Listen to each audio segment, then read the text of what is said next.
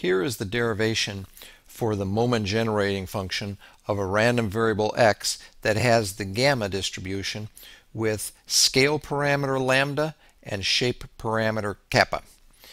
The moment generating function for any random variable is the expected value of e to the tx by definition. For the gamma distribution, because it's continuous, you will have an integral, and because its support is x greater than 0, the limits on the integral will go from 0 to infinity. E to the tx comes down here, and here is f of x for a gamma random variable. Now you will notice that lambda to the kappa is free of x, so it can come out in the numerator, and gamma of kappa is also free of x, so it can come out front of the integral in the denominator. That leaves you with the integral from 0 to infinity of x to the kappa minus 1 multiplied by e to the minus lambda minus t times x. Now, just as was the case in the exponential distribution, the only way for that integral to converge is to have this exponent in front of x be negative, and that is the same as saying lambda minus t has got to be greater than 0. Notice that if you bring t to the other side, this is the same as saying t is less than lambda, and that's what you're going to get out here for the final condition. So going from this step to the next step, we make a substitution, and that is we're going to let y equal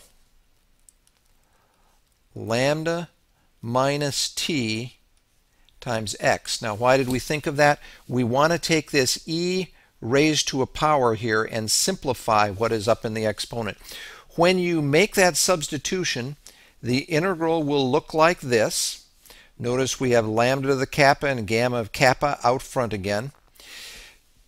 You will notice that you can also pull out, in this case, a lambda minus t raised to the kappa power, because that doesn't involve y, and now we have this right here. Now, as you look at that integral for a while, it might look familiar. That integral right there is the definition of gamma of kappa. That is the gamma function. So it will cancel with this denominator, and we're just left with lambda to the kappa divided by lambda minus t to the kappa for t less than lambda. And you have the same situation as you had before. Here is the t-axis, and here is the positive parameter lambda, which means that 0 must lie to the left of it on the number line.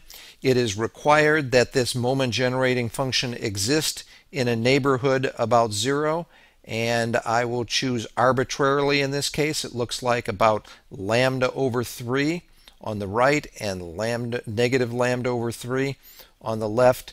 Here is that neighborhood about 0. The moment generating function exists in that neighborhood because that integral converged for all t values that are less than lambda, so the moment generating function exists, and in this case has a nice closed form to it.